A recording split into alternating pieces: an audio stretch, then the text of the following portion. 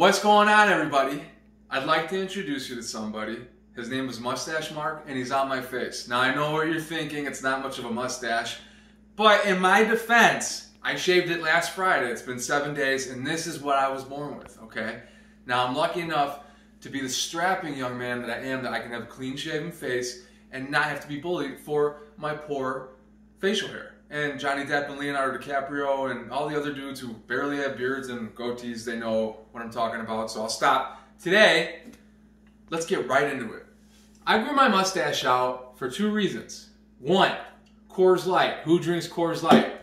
Sam Elliott, he's on the wall. Can you see him? Right there. What's up, bud? How are you doing? Yeah, so he has a mustache. And number two reason why I grew my mustache. I am of Latino blood, Hispanic, Mexicano, if you will. And I have Modelo, Mexican beer. I have heard that this is trash beer, but back when I used to drink it, it was wonderful, very skunky. I haven't had it in years, but I remember before, I liked them. So we're going to get right into it. This is a Modelo. It's an imported beer, a cerveza, whatever that means. Cerveza. More like Sir Loco. Especial. Golden, full-flavored Pilsner style lager with a clean, crisp finish. Is it as crispy as this fade? We're going to find out now, aren't we? Brewed in Mexico. I think they're like 5%. I have no idea. I like the gold. Back when I used to drink those, I was a young chap. We would sit outside, especially in the spring when the sun would come out. We would fill the cooler full of Modelo, Corona, that type of stuff. We would get our lime, cut them up. We'd get caught up in the sun.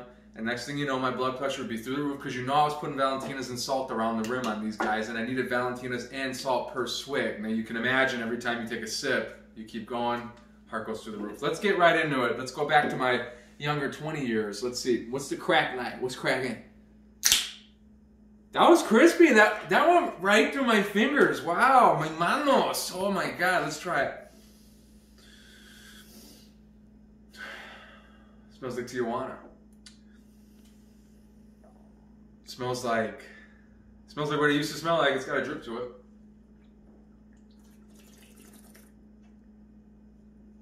It's good. It's really good. It was sitting in the back of my truck too. I bought them a few hours ago. It was sitting in the snow. But what I am missing is my trusty lime. Now, we don't use knives in this house. We use crusty concrete knives that sit in your pocket for days. So it's got lint, concrete dust, whatever else is on there. Let me cut my lime up. Because what is a Mexican beer without a limon? Let's do it. Let's see. This is going to seal the deal. Kind of like with my Coors and my Smokies. There we go. Now, there's nothing cool. I don't like that you need the lime. It does help, but I don't like having to squeeze a lime. I mean, I'm very like, I pay attention to what I look like, and if you're squeezing a lime into your beer, it might not be a good look. But you know what? It gets the job done. I don't have any salt, but I'm trying to watch that. I definitely don't need to be getting crazy with these. Back in the day, I knew that if whoever drank the most of these Modelos, somebody was going to turn into a human piñata, and you can only imagine what that would be like, just beating on them until the candy comes out, but the candy's blood.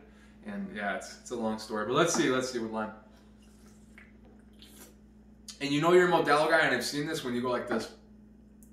I don't know why people do that. You have to. You're in public, and people see you. Just, you know, it's not your girlfriend or your boyfriend. It's a Modelo.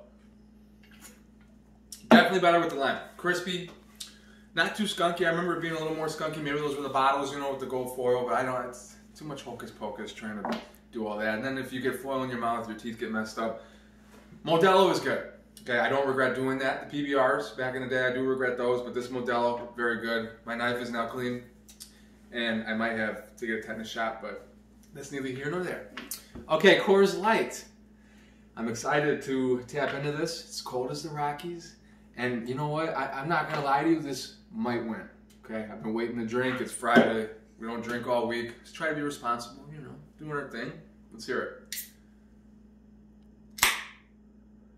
That one didn't slip through my hands, okay, so that's, you know, kudos to the Modelo. That one got me. Let's see.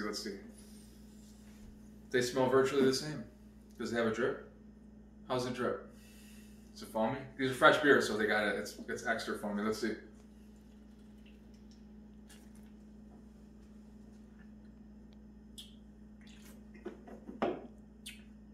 After that lime, I don't know if can't taste it that much. Hang on. I got something to bring the taste buds right back.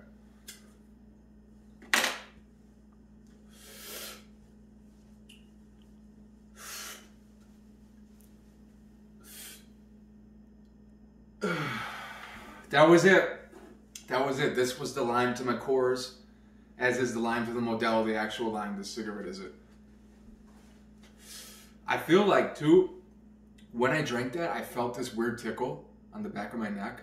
It could be the ghost of this garage, but I think it made my fade crispier. I can't tell. It's crispy.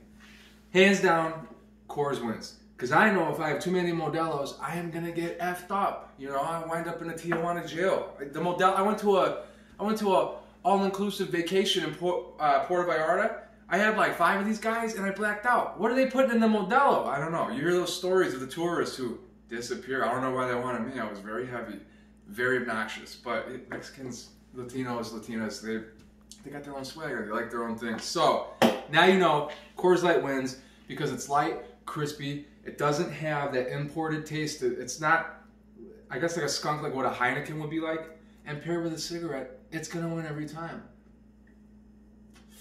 So there you have it.